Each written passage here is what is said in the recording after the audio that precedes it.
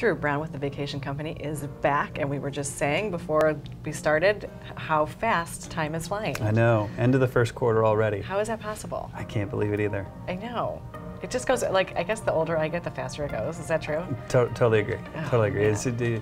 Days are like minutes and weeks are like hours. Exactly, Yeah. exactly. So that means we are like really about to be in your busiest time of the year, although Yes. it already feels busy out there if you're Yes. driving around. Yes. So tell us how it looks for Heritage, all that good stuff. Sure. So really kind of starting, this is one of the last weeks in March, and this is when we really start to see our spring breakers. You know, for us, we'll have over 300 reservations that arrive in the next week, and then over 340 the following week. Wow. You know, so yeah, so we'll have roughly over 2,000 people that we're just our little company's bringing to the island in the next couple of weeks. That is amazing. Yeah, that is a really big number. And then, like you said, you know, we're within the 30-day countdown of the Heritage, which is right. really interesting to see. We're super excited about for the 51st Heritage, but it's going to be another really busy time frame.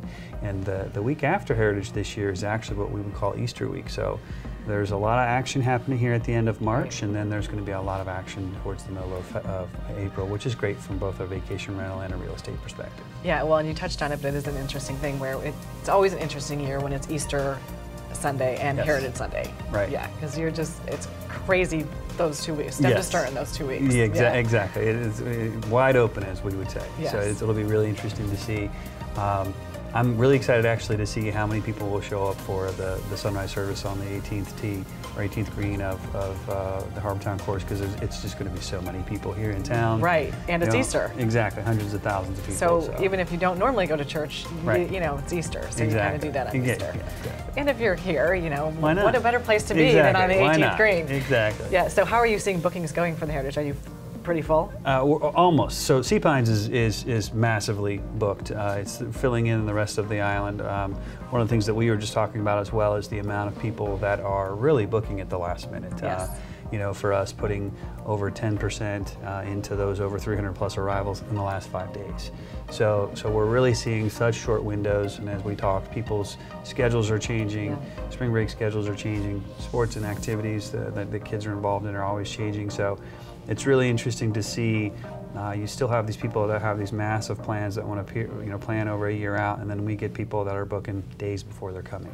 Yeah, well, I think sometimes people are just afraid to pull the trigger. It's like, oh my gosh, what if something comes up? So Right. they just kind of wait till that last minute. Right. Yeah. Very true, and, Yeah. and that's what we see in the booking patterns. So, and that's also just leading kind of into the summertime is with advanced bookings. The advanced bookings are up over 15%, but it's again then working to fill in the rest of the time frames for the rest of the properties and the rest of the island as well. So you still see that there's a lot of availability. So if people want to come, you want to come down to Hilton Head for all is not lost. There's for the still summer. room. Yeah, there's the inn is not full. We're happy to have Got it. some room. We got some room. So what does that mean for the real estate market itself, though? Right. So right now, what we're really seeing, for instance, I have 3 or 4 people that are saying, I've reached out and said, I'm going to be in town during the Easter or spring break time frame.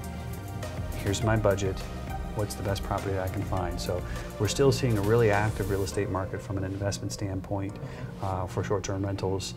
People are the ordinary investor is a lot more savvy these days in terms of trying to understand what do my returns need to be, what are my holding costs going to be, how do I make this work for me, because the idea of retirement is completely different these days. People are working longer, but they want to be able to have the opportunity to maybe say, hey, why don't I work part of the year in Hilton Head, and how do I offset my holding costs for that? So, but it's a great thing for the real estate market just because it just adds so much consistency when you add this kind of, when you mix up this beautiful cocktail that is real estate and vacation rentals, people really seem to enjoy it.